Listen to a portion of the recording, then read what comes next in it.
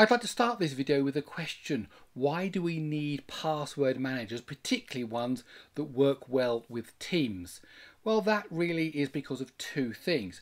The first is we can no longer use the same password for all the accounts we log into. In the past, you may have created lots of accounts, used the same password, hot chocolate 3 or something like that, and you were quite happy that no one knows your password and everything's okay. Unfortunately, because of security breaches, hackers who target not you, but the online services that we use, they actually steal the databases with all the passwords in. There is the potential that they can get access to all the usernames and passwords. That means they know your email address and the password you've used always, all the time, hot chocolate 3. Then they can try other services and say, well, does this email address and password work here, and so on. That means we now use these complicated passwords that are not memorable, lots of letters and numbers in a random sequence. And you need a password manager to be able to actually store those and retrieve them when you try to log in. And more so in a team, because you've got those complicated passwords that no one can remember, you need to be able to share those passwords with your colleagues when you have a single login for any kind of online service. So because you need unique passwords and because you need to share that data, a password manager is the best approach. Now, there are lots of different password managers out there. Some are free, some are paid for, some are open source, some are proprietary. And in this video, I want to talk about Passbolt 5, which is open source, free to use and great when you have a team and you want to share passwords. So if you want to find out more, please let me explain. Now, first off, I'd like to thank Passbolt for sponsoring this video. Now, I did have a video about Passbolt version 4 here on this channel where I cover all the different aspects of it, including all the advantages and how you install it and so on. Now, I really would recommend, if you're interested in Passbolt, that you do take a look at that Passbolt 4 video, because in this video I want to concentrate more on Passbolt 5, the new features. I will recap the main features, but if you want some dive in depth, go and have a look at that other video. Now, what are the main features of Passbolt? As I said, it's open source. It uses public key cryptography. Now, that's really important because if you've got a password manager and you want to share passwords, well, how do you set up a password so that you can encrypt the passwords that you're sharing? How does the man who drives a snowplow drive to work in the morning when the roads are covered in snow? That kind of thing. How do you solve this chicken and the egg problem? And that's done by public key cryptography. Now, I cover all of that in that previous video. Basically means you don't need to have an symmetric password which you share. It's brilliant. Public key cryptography is absolutely brilliant. And I've got videos about that as well here on the channel, but it solves a big problem and it's used here in Passbolt version 5. It's also used in version 4. And the third thing is you can self-host it. If you're running this in a small business, it's really easy because you can install it yourself, the platform for the server for sharing the passwords, on a Raspberry Pi, on a Linux box, even in a Docker image. You can do that up in the cloud. You can do it everywhere. So it's open source, public key cryptography, and you can self-host it. So it's absolutely brilliant. Now, of course, Passbolt do offer some services themselves, hosting options and so on, and that's how they're able to support the project. Now, the real power of Passbolt 5 comes in the ability to share passwords amongst the members of your team, family, organization, whatever it is.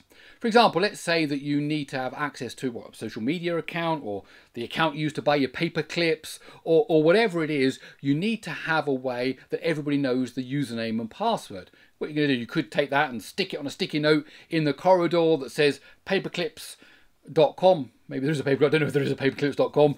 Oh, sorry if there is. And you put in your username there and the password written on the post-it note. Of course, that's not very good for security because now everybody that walks past can access that account. And secondly, when the password changes, someone's got to go up there, rip down that post-it note, put up another one with a new part. It just doesn't work. A much better approach is if you have Passbolt as a server and then you are all connected to it. When you go to access your paperclip purchasing website, then what happens is that the browser extension automatically fills in the username and password, and even if it was changed just yesterday, you get the new username and password. If it was changed 2 minutes ago, you get the new username and password, so you can enter into that account.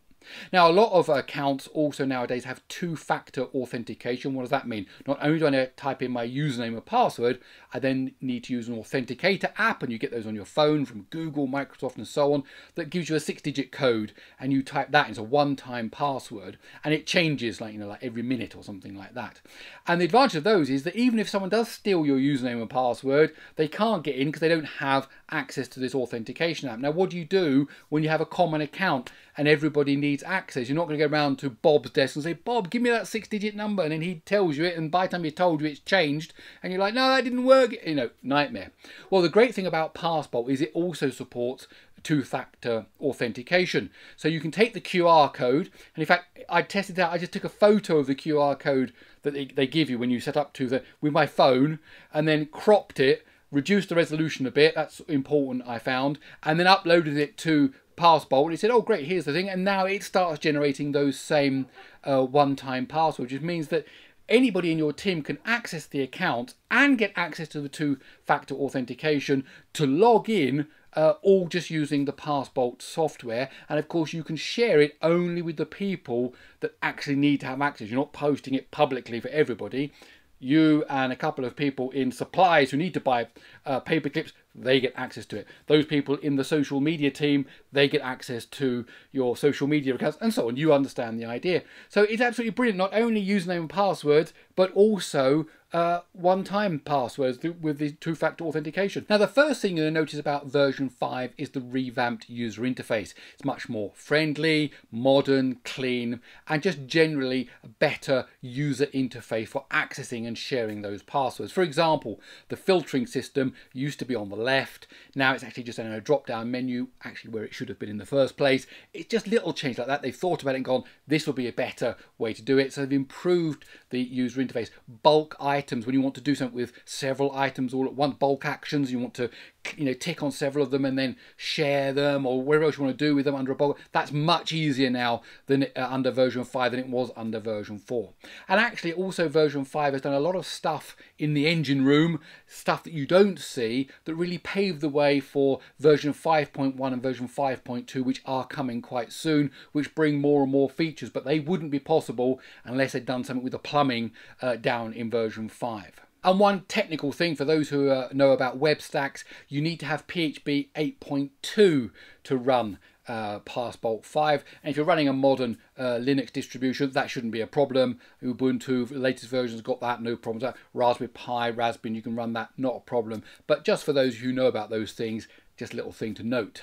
So to recap, you've got open source, you've got public key cryptography, you've got self-hosting, you've got password sharing, you've got one-time passwords supported for two-factor authentication, all for free, available now for you to use to improve the life of your team. Now, whether it's at home or in a small office, a charity, an organisation, a big business, it'll handle it all, and it's available today. Okay, that's it. My name is Gary Sims. This is Gary Explains. I really hope you enjoyed this video. If you did, please do give it a thumbs up.